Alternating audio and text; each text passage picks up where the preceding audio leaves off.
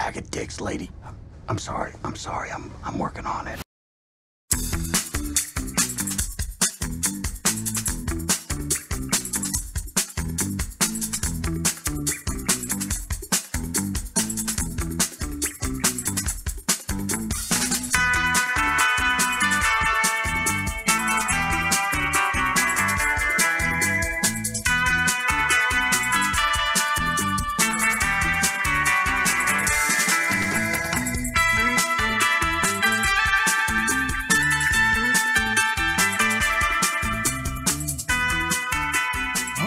Everybody, we're here with our review of the new action comedy Bullet Train.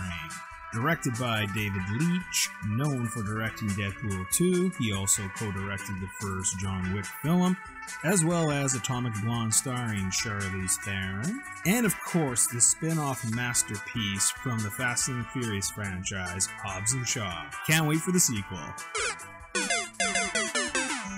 The film stars Brad Pitt as Ladybug, a seasoned and but unlucky American assassin who hopes his latest job will go peacefully, this time after one too many gigs have gone off the rails. He's trying to pull away from this life, but his handler pulls him back in to collect the briefcase, which of course won't be the case as this mission puts him on a collision course with lethal adversaries from around the globe, all with connected yet conflicting objectives on the world's fastest train heading from Tokyo to Kyoto in a non-stop go.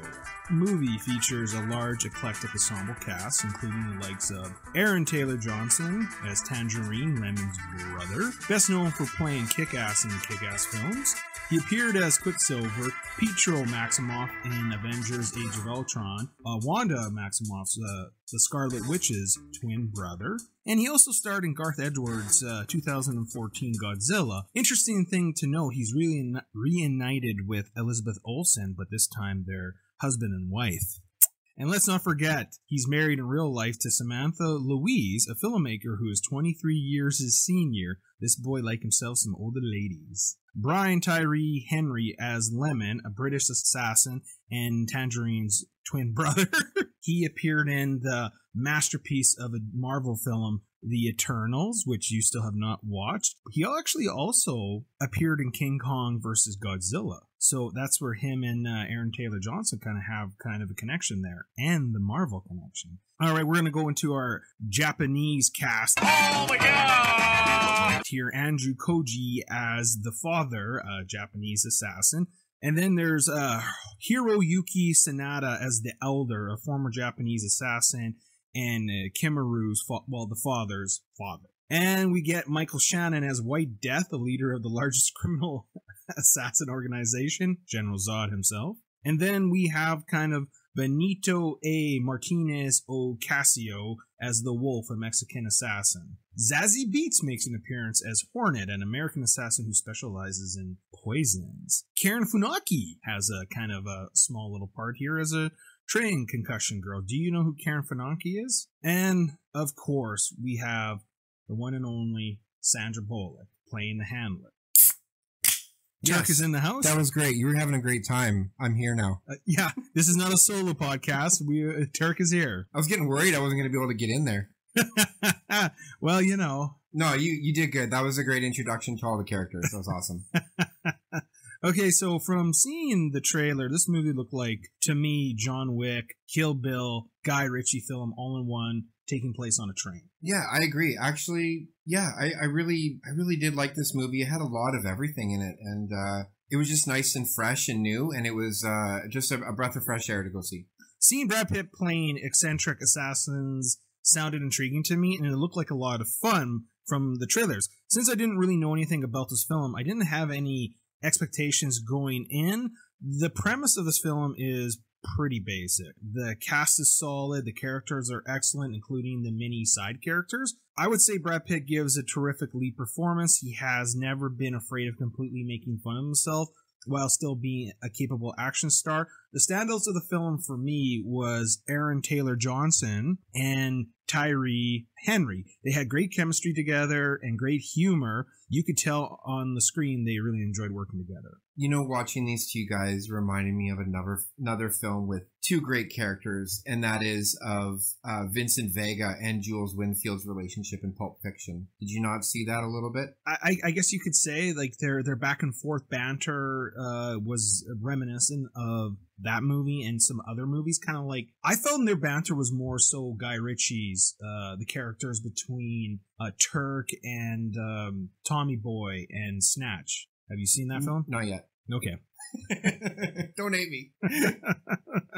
Overall, I think the humor had some misses, but generally is a pretty funny movie throughout, I thought they did a pretty good job paying off everything that is set up along the way, especially if you stay through the credits, as it does tie up a few loose ends. I thought David Leitch's direction is amazing. The film definitely oozes style with gorgeous lighting, vibrant colors, and inventive camera work. You could tell Leitch's many years working on action films as a stunt performer and stunt coordinator really pays off in this movie. I agree. I enjoyed it as well. I really liked the humor. I found myself laughing quite a bit, and I had a good time watching this movie. I also liked the color scheme of the film. It was like a Japanese noir little type with the, you got the flavors of Japan, like the cute kittens and stuff, and the big blow up dolls and stuff like that. It was really cool. I enjoyed it. It kind of goes off the rails with the overblown CGI in the finale, but overall, however, sure. I think thanks to the endless visual style, some surprising twists, and plenty of gleeful, violent, and energetic choreographed action set pieces, it works for the most part. I think a lot of people will have a blast watching this movie from beginning to end. Overall, I didn't mind Bullet Train, but I thought there was a lot missteps impeding it from being an awesome action flick like John Wick or Kill Bill. At first, the movie wasn't really hitting it for me. I was a little suspect that it was a cheap parody of like a Guy Ritchie movie.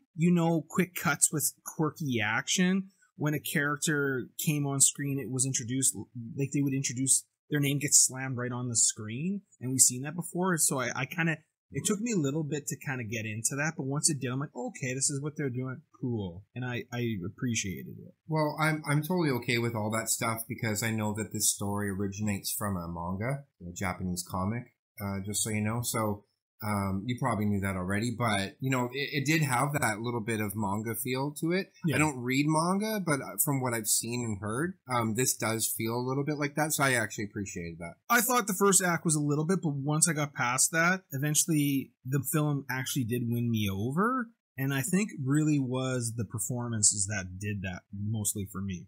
Yeah, the acting was great. Yeah, and like we said, I think everyone, and what I kind of appreciate a little bit more in this movie, I like that we have some big name actors coming in and out of the film. They don't necessarily have a big part, they come in, they have their little moment with some of the characters, and either they die or we don't see them again. I enjoy that, and actually there's a lot of well-known people in here, like I said, Karen Funaki, who appeared, she was Katana in the first Suicide Squad movie, and she's also plays the woman in The Boys, the kind of a character who has superpowers, and seeing her kind of evolve in that show has been great, and she's lovely to look at. That's important. Yeah. One of the downsides for me was the runtime. It is over 2 hours. It kind of lags throughout and even towards the end of the film. It could have been shortened a bit, but otherwise moved along at a steady rate, I would say. I think the rewatchability of this film for me is pretty good. I would actually like to see this movie again and try and take more in from it. There's a lot to kind of unpack from this show. I know, though, the Hiroyuki Sanada and Andrew Koji's characters in the storylines was written to be the heart of the film and balance out all the humor and irreverence, but I found it took away from the fun that was going on in it, because I really like the zany stuff. I kind of wished it was just more so just unapologetically balls to the wall crazy stuff, and I felt like the serious stuff kind of slowed the movie down. And also, as much as I like him as an actor, I thought Michael Shannon was miscast as White Death, the leader of the criminal organization. However, I think a lot of people will have a blast watching this movie, like I said, from beginning to end. And it's not a movie you need to rush out and go see, but if you feel like going out and checking a movie, the movie you could have a lot of fun with. I enjoyed Michael Shannon. You're probably right, though. They probably could have casted somebody else in the role. Might have paid off a little bit better, but a serviceable villain. He plays villains quite good. Mm-hmm. So maybe that's why they sought after him for this. But overall, I enjoyed the film. I liked how they tied everything in, at the end, and everything kind of worked out and kind of made you laugh. And yeah, I enjoyed it. Some of the humor, like a lot of the humor hit, but then, like I said, a lot of it didn't hit for me. I think the humor between Tangerine and Lemon was what really worked, and I think Brad Pitt's humor was really good, though he's a little bit aloof to everything. Yeah, he was so nonchalant and just a really relaxed character who just wanted to get off the train, and I thought it was kind of quirky. Okay, so now we kind of gave a little bit of our general kind of impressions of the movie. We're going to move into kind of a little bit more spoiler things. So if you haven't seen the movie, go see your movie or turn it off from this point, because I'm going to dive into some stuff and then come back and listen to us. Warning. As I said about Michael Shannon being horribly miscast, one of my problems was the Russian accent. I felt like it was horrible, and also you could see that he could not maintain it in some of the scenes, especially when he was yelling. You could tell it was American Michael Shannon's voice. I will find him! Yeah, now, so this is probably deep story-wise from the manga, so they made him Russian. Obviously, it's a Russian character, right? The White Death. So maybe get an actor who can really portray that Russian accent, like a Russian actor or whoever. Why not like Dolph Lundgren? Exactly. Like, I mean, I know character of Ivan Drago is Ukrainian, but he could pull They're off very Russian. one of the same, yeah. The accents are very close. Yeah. Very close. You could have got him or any other one.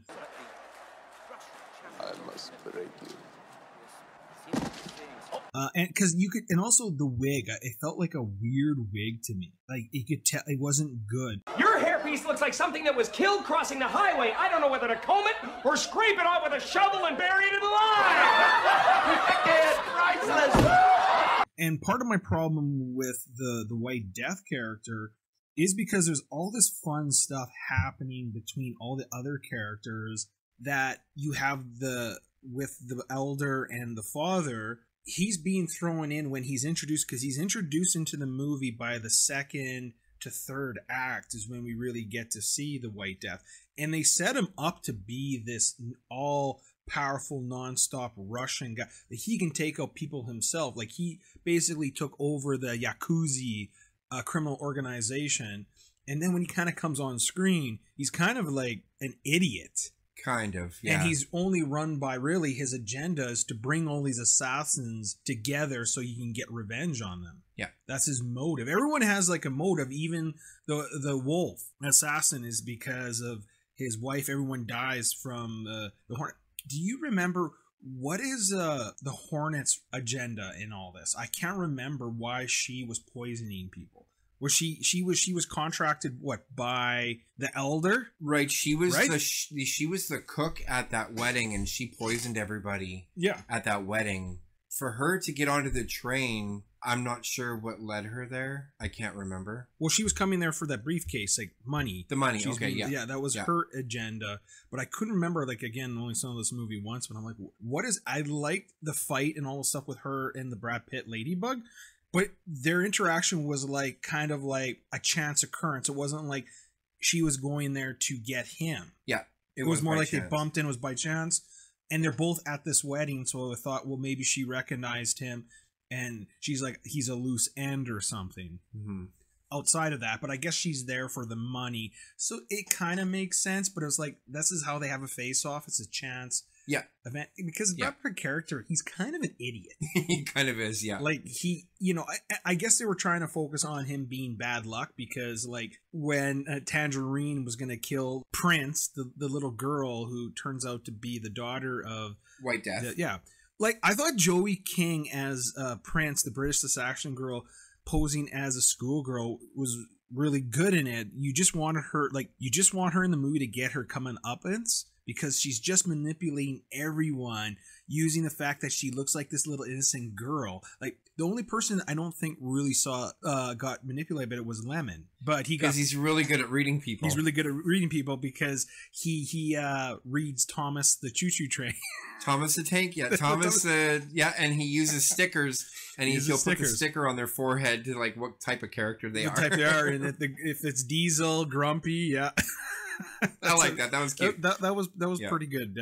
Yeah. So you wanted her to really die. Yeah. And she does have a nice come ups at the end. Yes. Though to her character, I thought it was really lame that she reveals herself to be the daughter of the White Death when he shows up on the train.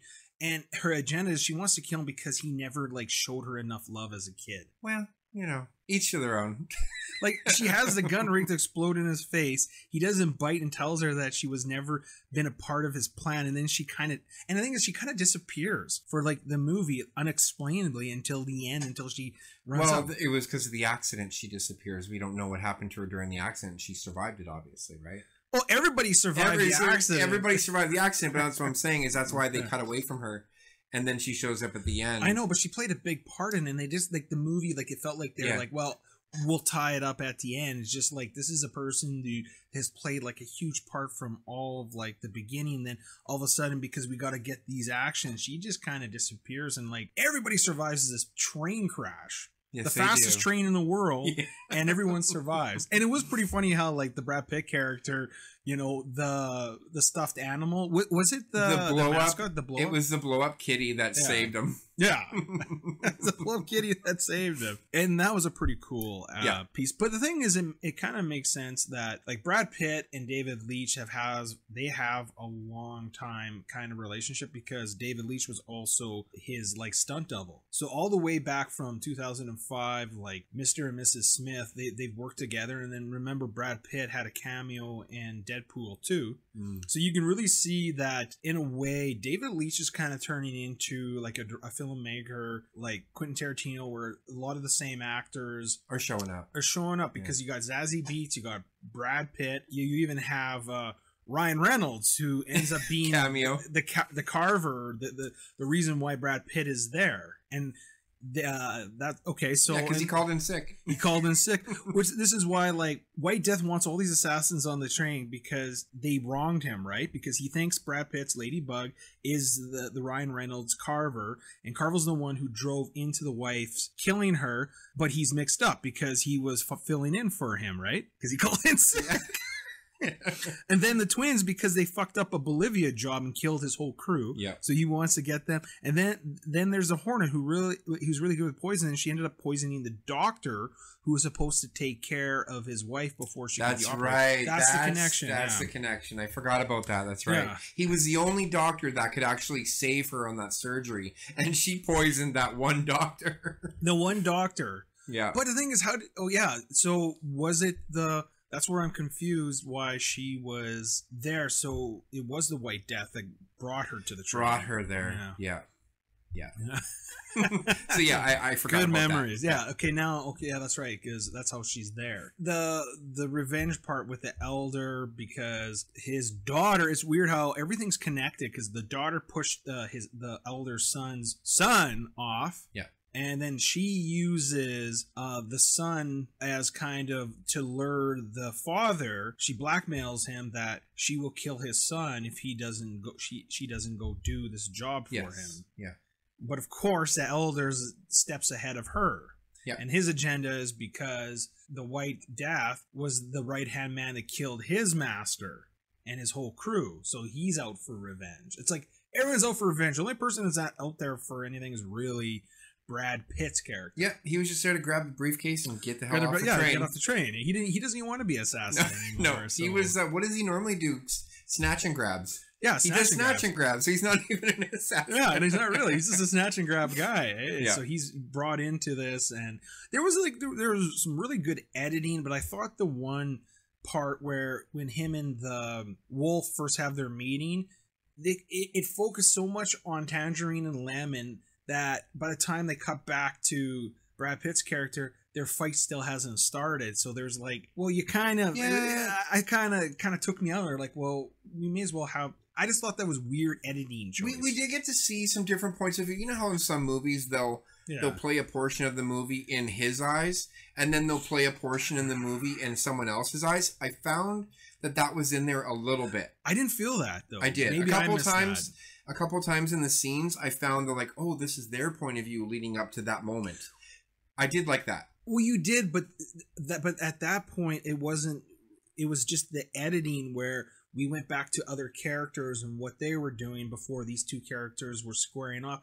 I get there that like before they would show like a flashback that led to them there. That was good. I thought that worked well in the film, but I just thought in that scene when the wolf and Ladybug kind of he first steps on the train, it cuts, and for like quite a few minutes, we're sitting in a slow scene with Tangerine and Lemon talking about Thomas the Train. Yeah, I can see that. I was okay kind of with bugged it me. because I kind of get the sense that the way they told the story, there were moments in time where you could kind of freeze time with some other characters and play through another scene and then go back to that scene and kind of restart it or whatever. I was okay with that. That didn't really bother me. I didn't really get hung up on that. Okay, it just reminded me like it felt like the Phantom Menace, the grand finale. You have like 4 perspectives. The lightsaber between Darth Maul and Obi-Wan and Qui-Gon starts, and then we cut to go see what Jar Jar's doing. It takes the momentum away. I just thought it took the momentum away. Yeah, with this movie, I was totally cool with it because we had so many flashbacks in this film to bring us back up to speed with everyone's backstory, which I liked. So yeah, I was cool with it. Okay, and one more complaint. Like, don't get me wrong, I still enjoy this movie, but I thought the Channing Tatum cameo, it was okay when it first appeared, but then I think they killed it where he kept appearing. They overplayed it, and it kind of lost its. Okay. There was like maybe 1 or 2, like one extra scene that he didn't need to be there. Just that one scene, that was it. And then the 2 other times, that would have been fine. Didn't need it. Yeah, my one major dislike, actually, you're gonna laugh at this one, but it was actually Sandra Bullock. After seeing her at the end, how much work has she had done? I mean, she's had a lot of work done. Well, she's almost 60. Dude, Brad Pitt looks great, and that guy's got wrinkles. Yeah. You know, what is actresses, like, what's their problem? They can't have a wrinkle? Like, does Hollywood, like, you have a wrinkle, you're out? Like, is that what they're doing here? Because she's all puffy, and she doesn't look attractive anymore. To me, anyways. Well, I've lost my, you know what I mean? Well, she kind of doesn't look like she used to. Like, she looks pretty altered, and then she has all that clown makeup on her. Like, her face doesn't move when she talks, and it kind of bothers me. You think I'm gorgeous. You want to kiss me. You want to hug me. Look, I think McDonald is more feminine. I'd rather kiss him. You want to love me. It's really sad, actually, but you know, they do what they got to do to stay in Hollywood, I guess. Well, but that's the thing is, like, these actresses, they strike it hot early in their career, but as they age, unfortunately, that's the world, right? Women, younger, youth, and all that they get. Yeah. All that's thrown to them, but men kind of later. Because if you think about it, a lot of the male actors, you think about, I was just thinking about Conan, for example. Arnold was in his 40s when he broke out. Like, he was in his late 30s and 40s when he actually... Well, yeah, he had a whole career before movies. He did, but my point is a lot of some of these actors, like the male actors, actually, they don't hit their stride until later in life, where a lot of these actresses at a young age, because if you look at some of these young actresses out there, they're, you know, like the Jennifer Lawrences, very young. They're in everything, and you know, it's just how the world works. Unfortunately, it's not fair, but it's just how it is. Yeah. Anyways, yeah. That's a little side note, but other than that, that's all I have to say about Bullet Train. I think they do kind of set up, if the movie is successful, maybe a sequel. To be honest with you, I'd be kind of cool to see a little more happening with the characters, especially the Brad Pitt. I think there's lots that you could do. I think it did okay at the box office so far. Yeah, I just know about the one day that it made. Like, I think it made 12 worldwide million one day. 60 million this weekend. Okay, cool. That's worldwide, so I think it made 30 million. The movie only cost, I think, 70, 80 to make, so it wasn't that expensive. So it's on a train. This is their first weekend, so maybe the movie could have a little bit of legs, and I could see them doing another one. Yep. The critical reception is pretty bad. Like the critics were pretty hard on it, but screw the critics. We're the real critics here. Yeah, but I think generally, if you do, like yourself and myself, it's a fun, enjoyable movie. It is. You just have to turn your brain off, and if you like Brad Pitt, go see it. it. Yeah, honestly, I haven't seen a Brad Pitt film in a very long time, so I was happy to see him in the role again, again. And he's aging good. Well, that's all I gotta say. Thanks for listening to our Bullet Train review. Yep, thanks for listening. Bye. You can catch us wherever you get your podcasts, such as Google, Spotify, Podbean, Audible, and Amazon. You can also follow us on Twitter at TurkRaz, as well as YouTube, Odyssey, and Rumble.